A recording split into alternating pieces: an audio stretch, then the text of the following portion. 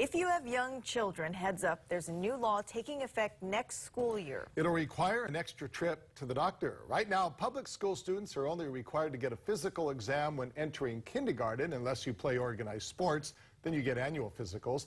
But under the new law, students will have to get another exam before they enter the 7th grade. Alexander Zanes is getting answers as to why health officials believe this is needed. Alexander. Now, Howard and Marissa, the Department of Health wants to make it clear that students will not be excluded from class if they haven't yet met the physical exam requirement, but says the new law is all about prevention. According to the Department of Health, more than 1 in 2 adults in the state are overweight or obese, along with over 1 in 4 high school students. And about 400,000 adults have diabetes or pre-diabetes. And so if we can prevent that in kids, we need to do it now. Many high school students, the department says, haven't had a physical exam since they began school in kindergarten.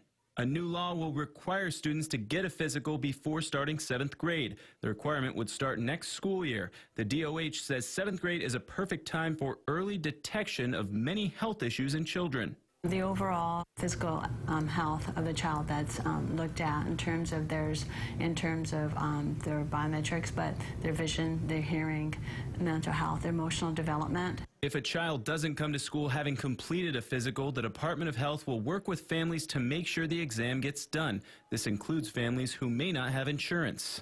Most of the children will be covered. For those who are not, we will reach out and find a way for them to get their physical exam. The majority of parents we spoke with about the issue tonight thought it was a good idea. It's a potential you can catch something at an early developmental stage. You know, for my daughter, catching something early, you never know if they're going to have any issues.